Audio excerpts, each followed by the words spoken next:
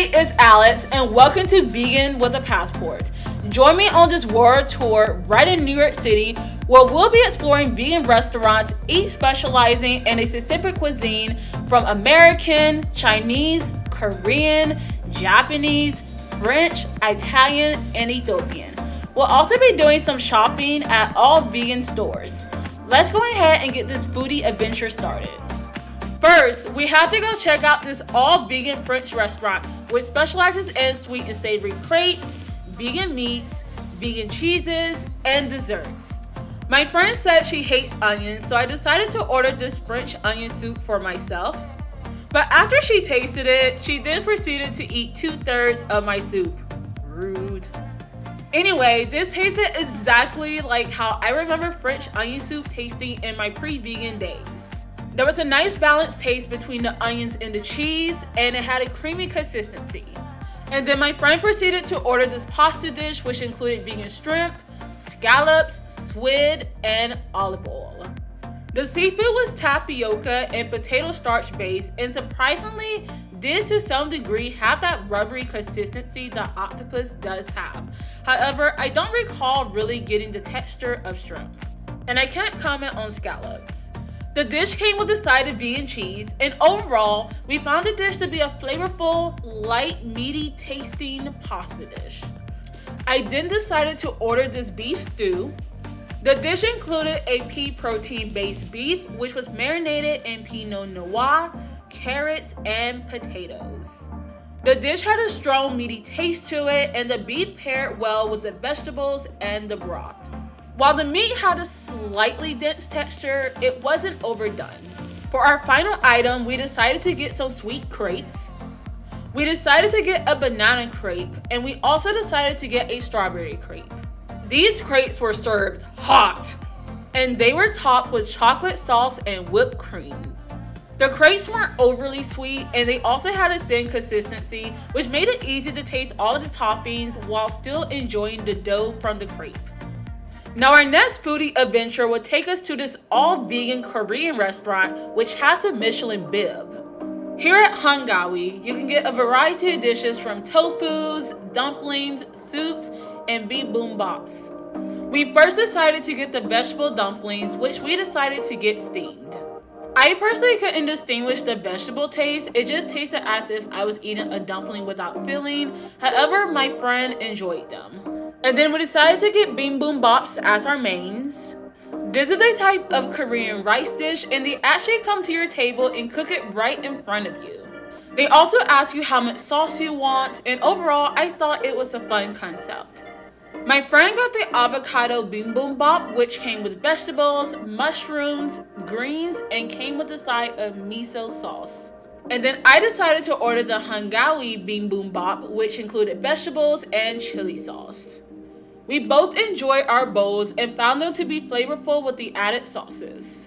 And to wrap things up, we ordered dessert. We ordered the red beans and ice cream rhapsody. This included an almond and soy-based chocolate and vanilla ice cream, which was then topped with red beans, yum crackers, and Rice Crisps. We thought the chocolate ice cream had a very weak chocolate flavor, but overall, we did enjoy our ice cream dessert, and we also loved the red beans and crunchy elements on top that complemented the ice cream.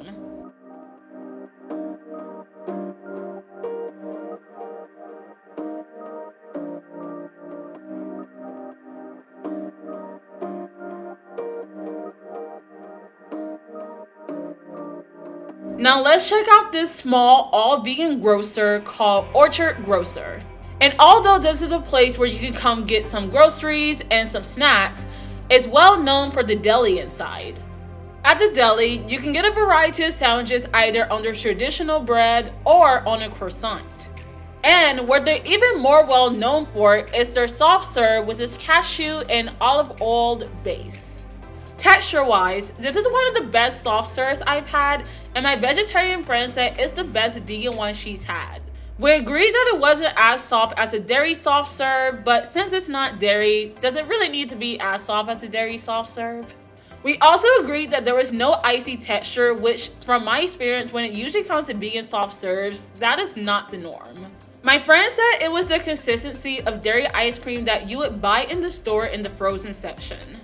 Now, as for taste, the vanilla taste was very mild and I couldn't really taste it until it melted. Now, as for my friend, she really enjoyed her ice cream with the caramel sauce. Now, as we were too busy evaluating that soft serve, we didn't take notes on the sandwiches, but we did say they were delicious, and that croissant sandwich, oh my goodness, delicious. Attached to Orchard Grocer is an all-vegan shoe store called Moo Shoes. Besides shoes, they also sell other items such as vegan leather belts, bats, and wallets. They even sell hygiene and everyday home products to help you live a more eco-conscious and zero-waste lifestyle. Now, if you can't come in and say hello to Georgie the cat, no worries. They also have an online shop and they do post sales on their Instagram weekly. Now, our next stop around the globe is this all-vegan Ethiopian restaurant called Bunna Cafe. Here, you can get a platter with a variety of sides and injera bread, or you can get entrees, which I've never seen as an option as a vegan before, and this includes breakfast dishes and even desserts. I decided to build my own platter, which had a variety of delicious vegetables and proteins. There was literally a dance party happening on my tongue. The dishes range from sweet to savory to sour. All of the dishes tasted well separately as well as together and tasted great with the fermented injera bread.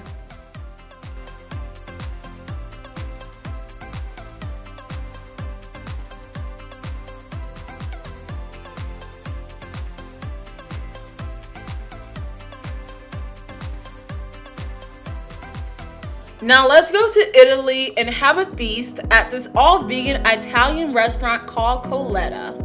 We first started off with the fried calamari, and although texture-wise I did enjoy the crunchiness of it, I just found the taste to taste like, well, fried batter. But I also have never had calamari, but I didn't find anything taste-wise to be significant. However, my friend said that it tasted just like calamari and she enjoyed the taste of it. We then decided to try the wild mushroom truffle pizza. I really enjoyed the crust and found it to be chewy and soft, and my friend actually said that it reminded her of pizza from Italy. Now, as for the taste, I did find the mushroom taste to be pretty strong. It is a truffle pizza after all. However, I did enjoy the creamy taste of the pizza, and I also did enjoy the taste of the ricotta cheese on the pizza. There were also some bites that had a mildly sweet taste to it, and overall, I enjoyed the bites without the mushroom better. My friend enjoyed the flavor of the pizza and said she would eat it again as is. The next dish we decided to order was chicken Alfredo. My friend said the chicken taste was realistic, but texture-wise, it reminded her of salmon. Overall, she wasn't the biggest fan of the chicken taste nor the texture. Now, while I didn't find the chicken to be problematic, it also didn't stand out to me. Now, we both enjoyed the creamy taste of the pasta. However, I was expecting more sauce, but my friend said it's common to get less sauce in Italy. And then we decided to order another pasta dish, and this time we went with the black ink ravioli stuffed with ricotta. Now, as for the black ink, we didn't taste anything that was different about the pasta. It tasted just like regular pasta. Now, as for the stuffing of the ravioli, it was herby and had a stuffed ricotta cheese flavor. And no feast is complete without dessert. For our first dessert, we decided to get the strawberry panna cotta. We both enjoyed the rich strawberry flavor and jello consistency, and this panna cotta didn't have a flan consistency like how some panna cottas can have. And then for our final dessert, we decided to get tiramisu. And honestly, it was just okay. There really wasn't anything memorable about it for the either of us. Now, while we both had a dish where we felt iffy about, we both said we would easily dine here again. Now let's go check out this all-vegan confectionery shop that's literally called Confectionery with an exclamation mark.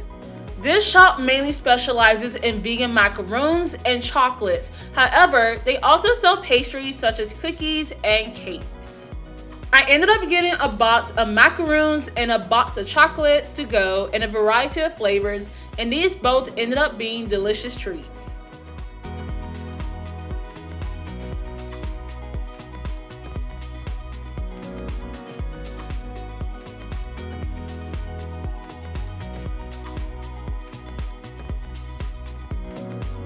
Now, let's go check out this all-vegan food cart that has a variety of American comfort foods called Grilled.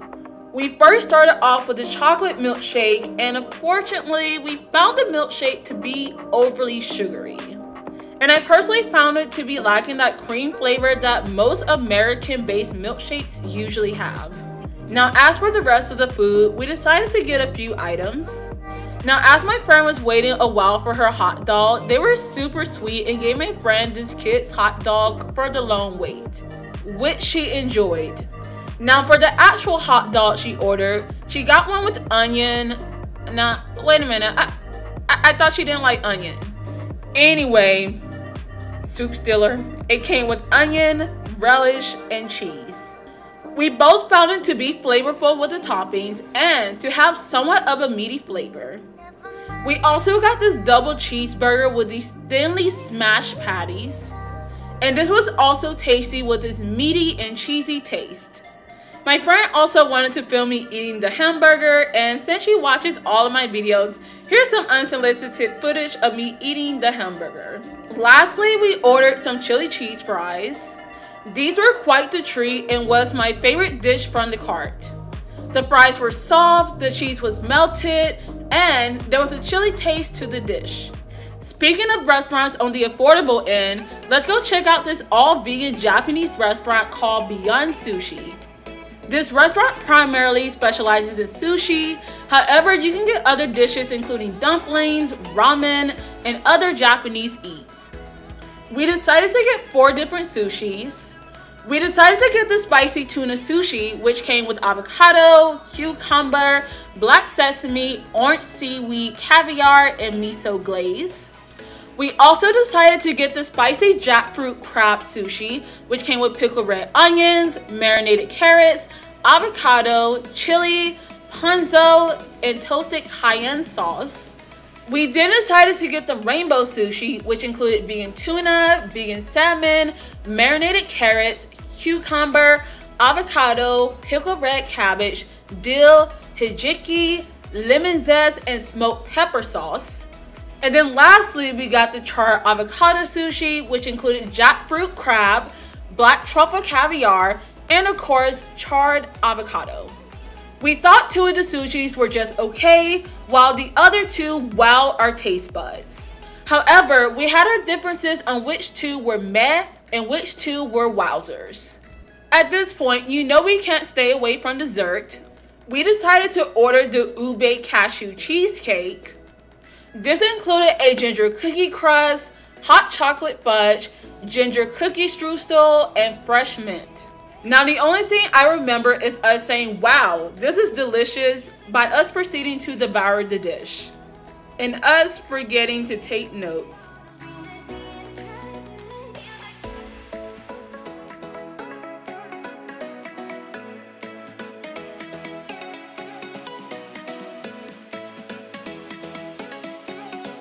Now let's continue treating our sweet tooth by checking out an all-vegan donut shop called Dunwell Donuts, where here you can find a plethora of donut flavors.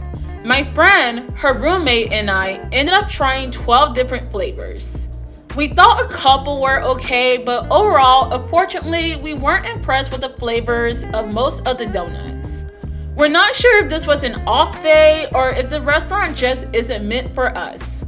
Now, we have to check out this all-vegan Chinese restaurant specializing in Szechuan cuisine called Spicy Moon. We first ordered this bao bun, which came with mushrooms, a Szechuan spiced vegan cream sauce, and a side of pickled vegetables. Overall, it was just okay, but not that memorable. We then decided to go with the vegetable dumplings, and overall, we enjoyed them and could distinguish the taste of vegetables in the dumplings.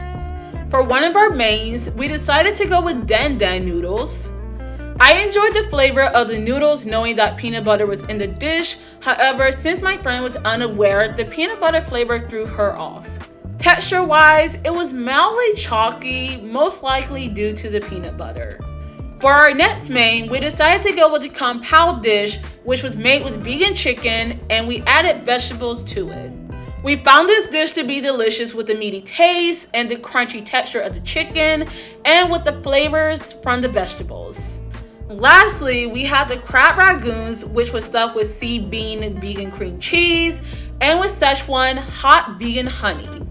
The ragoons were crispy towards the ends, soft towards the insides, had a delicious cream cheese filling, and reminded me of a traditional crab ragoon.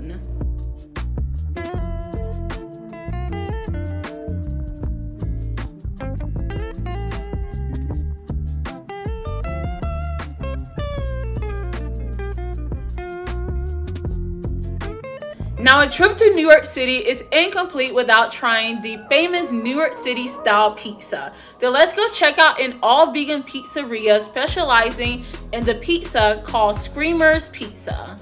You can either order pizza by the slice or by the pie. My friend and I decided to try 3 different flavors. We ended up getting a regular cheese slice as a baseline test. We also decided to try the artichoke pizza. And lastly, we tried a sausage and jalapeno pizza. Now, as for the artichoke pizza, honestly, neither of us enjoyed it. Something was just off about the flavor profile. As for the sausage and jalapeno pizza, it wasn't bad, but it also wasn't memorable. However, when it came to the regular cheese slice, we actually enjoyed the pizza and we were raving about it. Now, all of the pizzas had a lovely soft dough. But when it came to flavor, the cheese flavor came through and was popping, while the other slices, the flavors were either just not strong enough or were off-putting. Now let's explore our horizons and check out this Pan-Asian restaurant that's all vegan. We first started off with a mango lassi, which had a very mild, tangy, creamy yogurt taste, but it was also sweet and ended up just overall being delicious. We then ended up getting the scallion pancake, and while it wasn't bad, there wasn't anything special about it. I then ordered this noodles and dumpling soup, and overall, it was just okay. Now, while the broth was delicious and flavorful, the noodles were plain. Now, while there were dumplings in the dish, and while those were also delicious, there were only a few of them, and unfortunately, the noodles took precedence over the dish. And then my friend ended up ordering this veggie noodle stir fry, which was delicious to the both of us. The dish ended up consisting of thick noodles and also had a combination of tofu and vegetables. There was also this mildly sweet sauce, which also added flavor. For our last restaurant for today's adventure, let's check out this spot that serves a variety of dishes from American style brunch, American comfort dishes, pizzas and pastas, and unique spins on vegetables. This is an all vegan restaurant called Blossom. I first ended up having this spaghetti squash cake and mushroom risotto. Now, while the taste of the dish was delicious and there were a variety of flavors occurring here, I did have a difficult time chewing the spinach, and overall the cake didn't hold its shape, just making it difficult to eat. The last thing I ended up ordering were fried artichokes. Now, as for the breading, I did find the taste of it to be plain. However, I did enjoy the crunchiness of it. And as for the taste of the artichoke, there was a mild artichoke flavor to the dish. It also came with this sauce, which ended up being delicious. It reminded me of a tangy lemon sauce. Thank you so much for watching, and if you enjoyed this episode, be sure to stick around to see more videos like this one around the globe. And until next time, bye!